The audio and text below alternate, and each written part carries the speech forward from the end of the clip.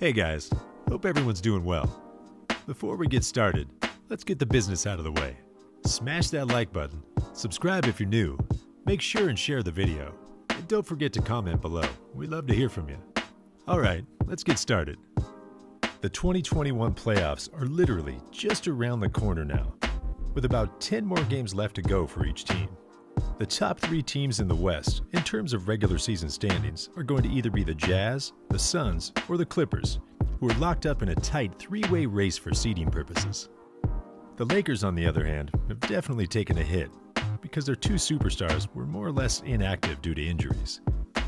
The Golden State Warriors are currently swapping between the 9th and 10th seed, and are definitely within striking distance of that coveted 6th seed, which is currently held by the Dallas Mavericks, but not that 5th seed, which is currently held by the Lakers. How good are the Golden State Warriors looking right now? And what exactly is their playoff rotation going to look like in about 2 weeks' time? Guys, let's dive right into that. Each team has a roster of about 15 players, but when the postseason starts, teams start trimming that number down to about 8 or 9 players, which can be tough, especially when you have a lot of players who have a similar skill set and who are playing right around the same level. First off, in order to judge how good the Dubs are looking, we have to look at their potential playoff opponents. Based on today's standings, it'll either be the Utah Jazz or the Phoenix Suns. The Jazz's playoff rotation is most likely going to consist of Donovan Mitchell, Rudy Gobert, Joe Ingles, Bojan Bogdanovic, Mike Conley, Royce O'Neal, Jordan Clarkson, and Derek Favors. They're currently the number 1 seed in the entire league, but have split the series with the Dubs in their 2 matchups so far. The Suns' playoff rotation is most likely going to be Devin Booker, Chris Paul, DeAndre Ayton, Torrey Craig, Mikal Bridges, Jay Crowder, Cameron Johnson, and Dario Saric, a team that is definitely on the rise, and they beat the Warriors twice so far this regular season. And man, they're surprising everyone with how well they're performing. Honestly, despite how well both these teams are performing in the regular season, no one really fears these 2 teams. Despite having the number 1 and 2 seed in the entire league, they're not even in the top 3 when it comes to Vegas championship odds. I think the Warriors are going to match up decently well with these 2 teams in the playoffs, and may even have the advantage. Let's take a little deep dive into this. James Wiseman and Klay Thompson are out due to injuries, so of course, they won't be in any rotations. The Golden State Warriors starting 5 is looking to be number 1, Steph Curry, number 2, Juan Toscano Anderson, number 3, Andrew Wiggins, number 4, Draymond Green, number 5, Kevon Looney.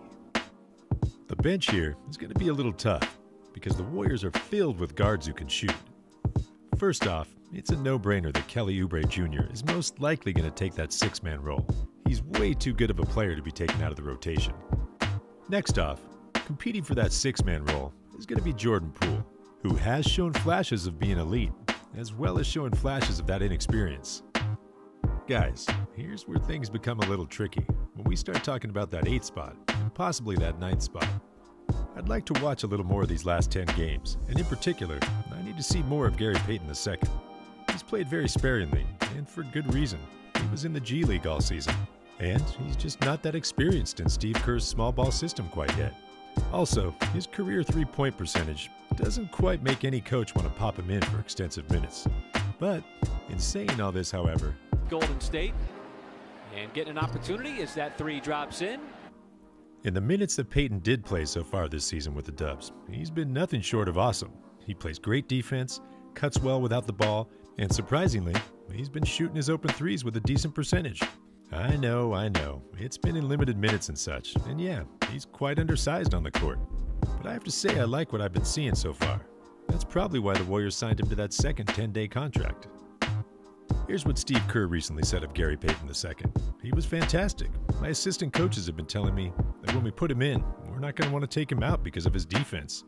Now I see it. He was all over the place. Great hands, great anticipation. Who knows what's going to happen rotation-wise, but he was very, very impressive. It's going to be really tricky as well. Give him more minutes to see if he's worthy of being in that rotation, because the Warriors are within striking distance of that 6th seed, and there's no room for errors pretty much. And if you insert Payton in, as good as he's played so far, it's a little bit of an unknown as far as what he'll produce. In the last game against the Kings, Payton did score 7 points in 5 minutes. Sounds really good. So we'll have to see what he produces tonight against the Mavericks. P.S. He's nearing the end of that second 10-day contract. I hope he gets signed. If not, I am definitely going to chug a beer. Or two. Next off after Payton, this leaves Michael Mulder, Kent Bazemore, and Damian Lee. They're all fighting for that 9th playoff rotation spot, if Kerr does allow a 9th. And it's tricky. They all play the same position, can shoot the 3-ball well, and have all had hot streaks this season, and quite a few cold streaks as well.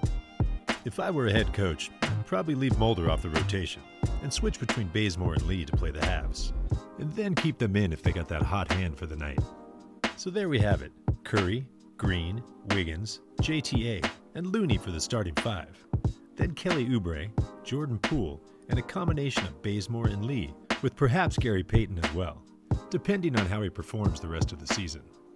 If you ask me, I'm pretty sure neither the Suns nor the Jazz are going to want to play against the Dubs come the first round. First of all, Steph Curry is definitely going to be the best player on the court. I mean, with what he's been able to do so far this season, he's quite possibly the best player in the NBA this season. Steph down to 2. Stop. He backs all the way up. Jokic is amazing. Curry for 3. And Steph. Second of all, the player with the most assists per game is also on the Warriors roster. I'm talking about Draymond Green.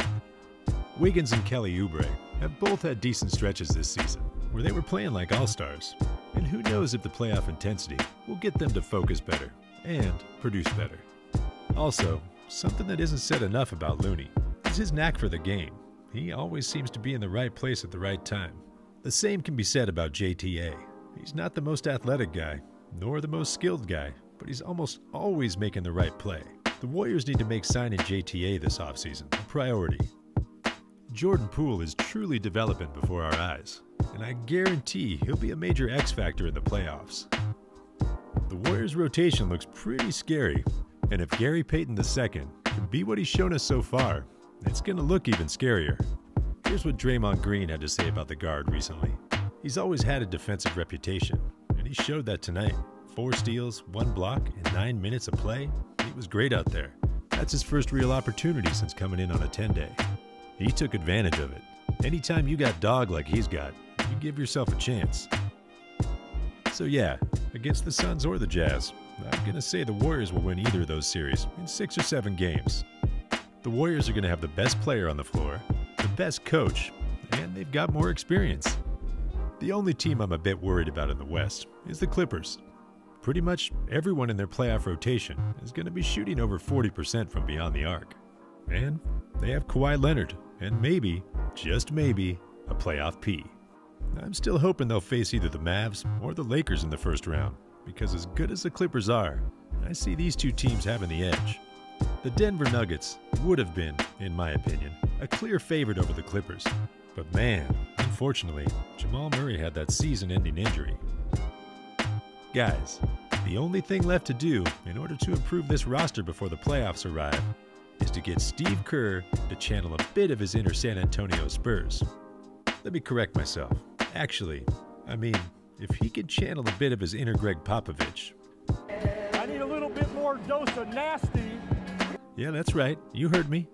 I need Steve Kerr to demand a bit of the nasty from this Warriors team.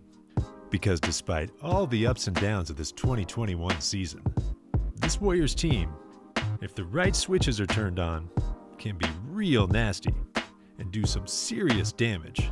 And I mean serious. Well guys, I think it's time for a beer. Thanks as always for watching. Be safe, and we'll see you next time. Peace.